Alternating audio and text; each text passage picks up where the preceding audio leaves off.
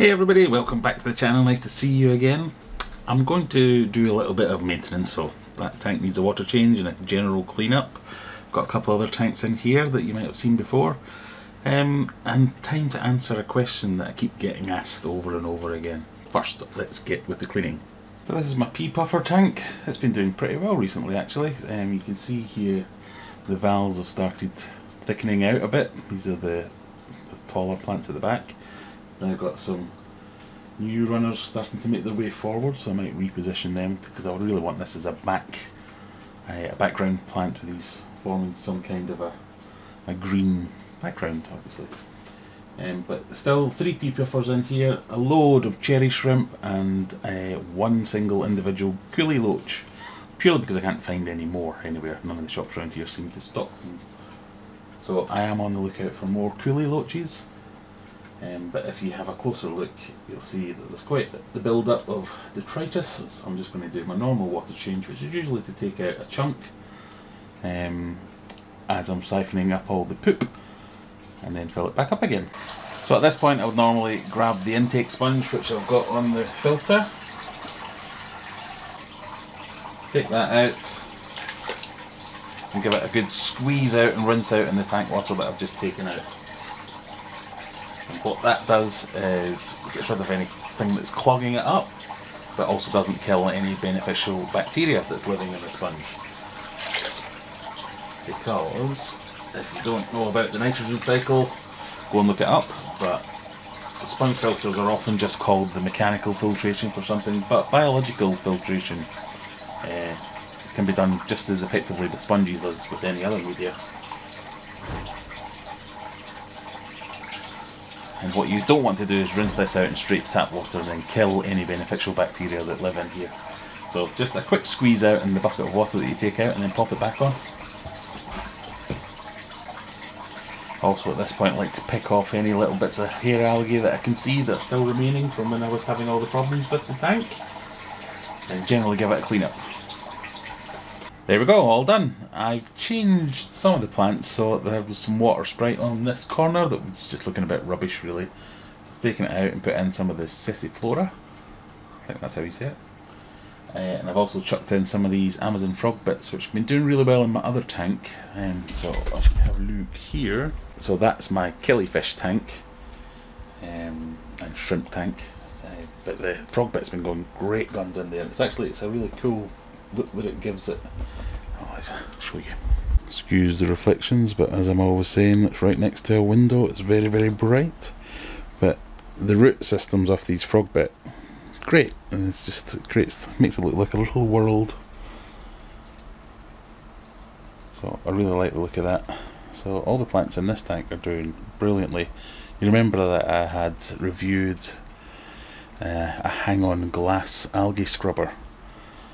It was something like $100 or something like that, which I didn't really like very much. But I tell you what, buy a few of these plants, algae gone. I've not scraped the glass in here for at least, well, since I made that video actually, and there's no more algae on the front than there was when I did it. So brilliant little algae suckers. I might get some of these. I'll get them on the website soon. You'll be able to buy them if you want them. So I've done the same in this tank. I've put them up here, and we'll see how that goes.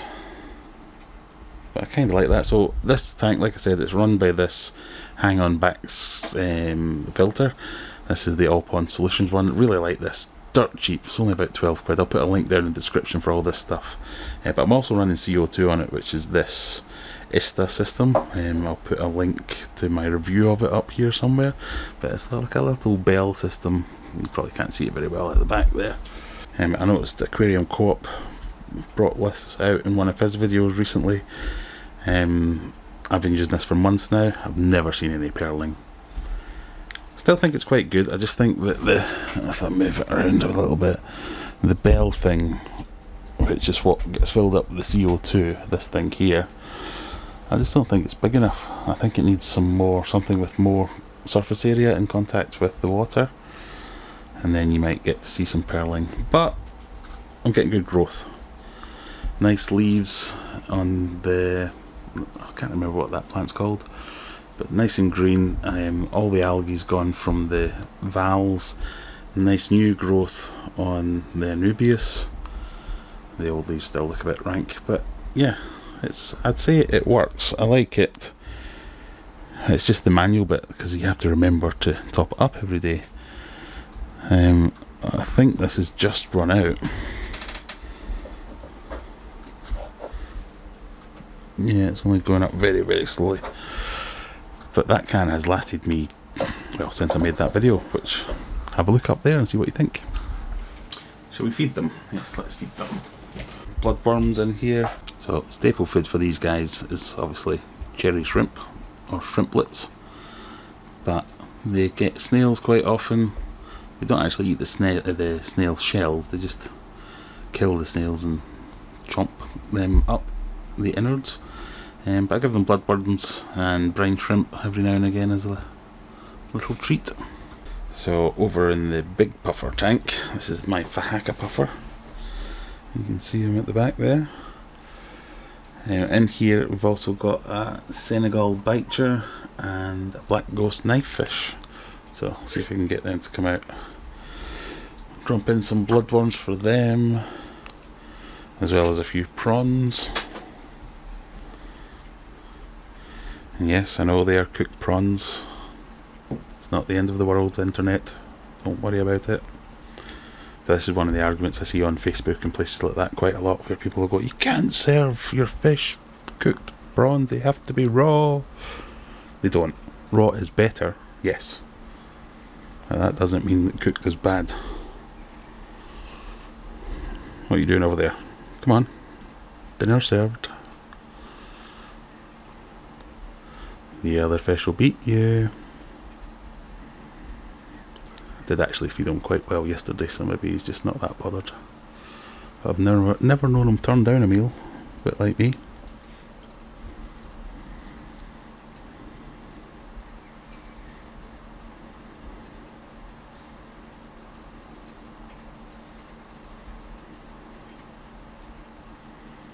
And here comes the black ghost.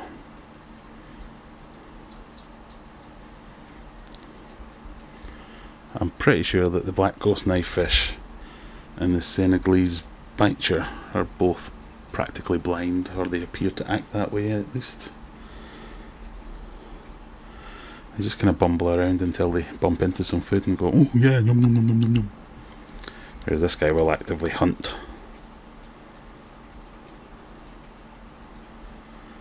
He seems to be getting on with these tank mates though, he doesn't cause any trouble. As soon as I put in the bicher, the first thing this one did was go and take a chunk out of its tail. But I think it was more of a test bite than anything else. Because they've not done anything, there's been no aggression since then. Yeah, it's quite harmonious, this tank. Can't actually see the bicher, don't know where he is. But anyway, that thing there in the back that you can see spinning round, that is the subject of many a question on this channel. That's what I want to talk about. So the question that I'm getting asked all the time is a variation on the theme of what the hell is that thing? So I'll tell you what it is. It's called a spin stream. And I use it because I like the way that it helps aid the circulation in the aquarium. So I wanted to talk a little bit about circulation in general, because I think it's really important. Not only does it give a more natural look to your aquarium, especially if you've got live plants and you can see them gently swaying rather than just pinned to the side in one way. It's really important to get your water flowing through your aquarium and your filtration system as much as possible and as completely as possible, so you don't want dead spots. And you don't want areas that aren't getting flow at all, because that's where all your crud will accumulate, and it's usually where you can't find it and it'll give off nasty stuff. So here might have some excess food there and it's all starting to rot and decay and it's producing ammonia, which is not helping you. So circulation is really good, and circulation comes in lots of forms. In its most basic form, it's usually your filtration. So if you have a look at this tank, for instance, here we have a hang-on back filter. What that's doing is it's taking water in from here, sucking it up using a pump, and then spilling it out again out the top once it's been through the filter. And that action of spilling out is taking the water and making it circulate. Fine, absolutely fine. Another way to do it would be to take something like this little air pump. Now this is a fancy little air pump purely because it's USB powered, but an air pump dropped in, and what that will do will be bubbles coming up, rising through the water. It's science basically. They create little gaps behind the bubble as it rises, and that drags the water up. It's the principle behind how sponge filters work, for instance. So the bubbles draw water up, that water has to be sucked in from somewhere to move, and that's you've got some circulation going there. So you'll quite often see in things like patio ponds or whatever it might be, people dropping in air stones because they want more oxygenation. It's not because these things are pumping oxygen into your tank, it's because the bubbles breaking on the surface are helping that gas exchange to happen, which means you get more oxygen in your water rather than the atmosphere. But this is about circulation. It's the action of the bubbles rising that's pulling the water along and making that water move. So drop in a few extra air stones in areas you might think you have dead spots. That'll help you out a little bit. Actual power heads, which are essentially little pumps that go in in fact I might even have one. In its most basic form, a little pump like this sucks water in through an impeller at the bottom and spits it back out again. That'll get your water moving. You get things like this, which is actually a little micro filter, all the way up to your kind of marine spec ones that you quite often see on reef tanks, because flow is even more important in salt water, which can have variable flows. They can pulse. I've got one on my discus tank which goes at various speeds. You can set it to be on for a minute and off for a minute, or just pulse, all these different options. But specifically the one that's in my puffer tank, that's actually called a spin stream, and what that's doing is it's not using any power whatsoever. It's just the flow of the water as it's going through. It's causing the nozzle to rotate in different directions, and that gives you a bit of a randomized effect. Now you can get these things called vortex, I think they're called, in the marine world, or random flow generators and things like that, but they can be anywhere from like 30 to 60, even 100 quid. I've seen them before for various versions. Now admittedly they don't have any moving parts, so in theory they should be maintenance free, but these things like the spin stream and what I've just purchased, the Hydor rotating water deflector, they're kind of down under a tenner type of thing, which is a bit more affordable and a bit easier to get used to. And they both work on the same principle, in that water goes in, and as the force of the water is going through, that is spinning. Water goes in one end, and as the force of the water goes through, that spins your output and sends it off in a different direction. So in theory that helps you eliminate some dead spots. Doesn't give a constant, especially if you have a lot of flow, a constant flow will make big gouges in your substrate and things like that, which is a bit silly and a bit ugly. Make your plants move around a little bit easier, and everyone's a winner basically.